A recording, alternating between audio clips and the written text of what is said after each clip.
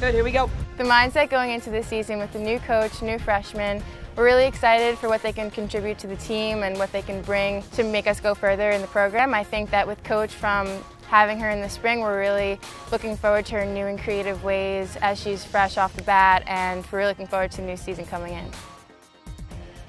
The energy coming off of the spring with Coach and everything, we honestly are more pumped than ever, and we're more excited to get on the field and prove to each other what we can do on the field. I think we're really bringing out the best that we can out of one another, and feeding off of each other and giving what you're taking is the most important. I think Coach is really into energy and bringing out the best of what everyone can bring one thing to the team.